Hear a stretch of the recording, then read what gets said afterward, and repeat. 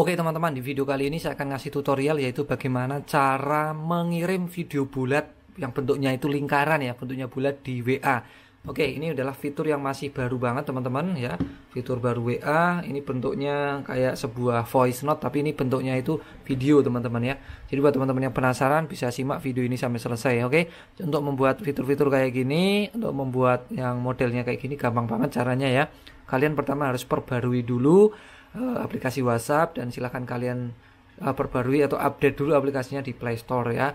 Kalau udah nanti kalian masuk percakapan ke siapa aja lah, misalnya ke teman kalian atau siapa itu silahkan kayak gini masuk ke percakapan dulu. Kalau udah nanti untuk memunculkannya fitur video note-nya itu kalian tekan aja sekali pada icon yang voice ini ya, yang warna hijau ini kalian tekan sekali aja. Nah, supaya dia beralih menjadi mode video. Nah, kemudian untuk merekam tinggal kalian geser ke atas saja teman-teman ya. Geser ke atas begini. Sorry, saya ulang. Aduh, sorry malah suara ini. Kita ulangi. Kita hapus dulu teman-teman, sorry. Nah, ini kita tekan dan geser ke atas gini. Nah, ya. Nah, itu silakan kalian tinggal melakukan record video aja di situ.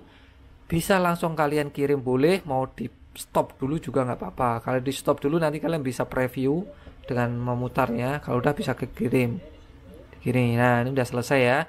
Atau enggak kalau kalian mau klik dan tahan juga bisa, tinggal klik dan tahan aja.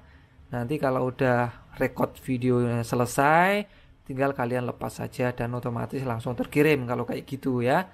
Nah, silahkan dipilih dengan yang mana modelnya. Oke, mungkin itu aja untuk tutorialnya. Nanti ada pertanyaan silahkan tanyakan aja di kolom komentar. Ini ada suaranya ya teman-teman.